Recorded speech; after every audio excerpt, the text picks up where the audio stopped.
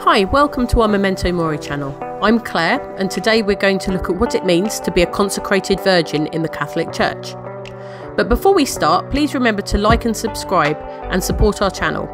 Links to the Declara shop where you can buy a veil is available in the description below. You know, because I handle these beautiful veils every day, it's easy for me to take them for granted. So when I get sent pictures like this of a beautiful young lady wearing one of my Declara veils at a key moment in her life, it kind of reminds me how blessed I am to be able to be part of people's lives in this small way. This lovely lady here is Heather. Heather, or should I say Dr. Heather, is a professor of physics, astronomy and astrophysics at the University of Mary in North Dakota.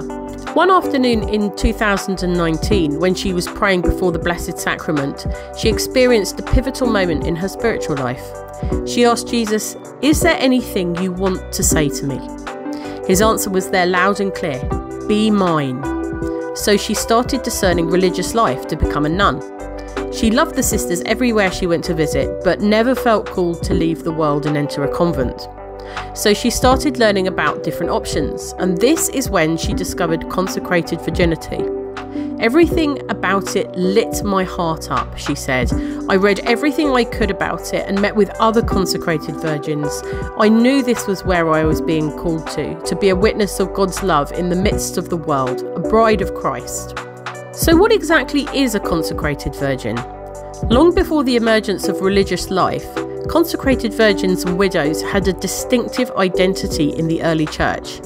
However, as religious communities of monks and nuns gradually became the norm, these ancient orders began to disappear. In the early 20th century, a few women began to rediscover this ancient way of life, but it was felt at the time that this was an outdated idea that had no place in the modern world. It was only in 1963 that the Second Vatican Council requested a revision of the rite of the consecration of virgins found in the Roman Pontifical. The revised rite was approved by Pope Paul VI and published in 1970. Consecrated virgins today are women who have never married and are consecrated to perpetual virginity, to a life of prayer and penance, and to the service of the Church under the guidance of their local bishop. Because consecrated virgins have no rule or community, own their own property and take care of themselves, it is particularly important that those who are discerning this state of life are emotionally mature and self-reliant women. Heather's rite of consecration took place during Mass, following the Gospel reading.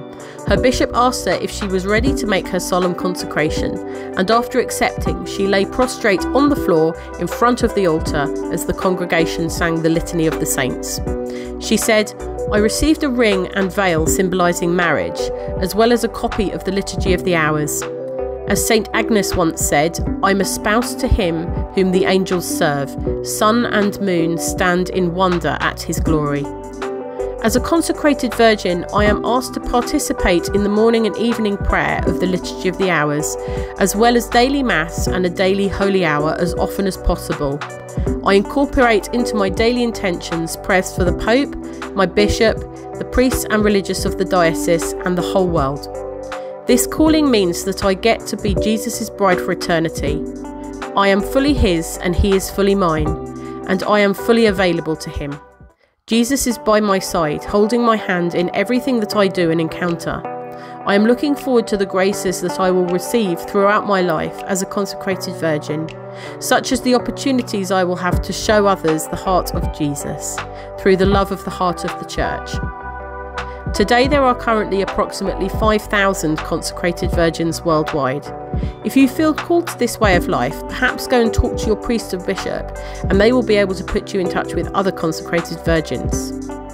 If you enjoyed this video, please share it on your social media, and don't forget to like and subscribe.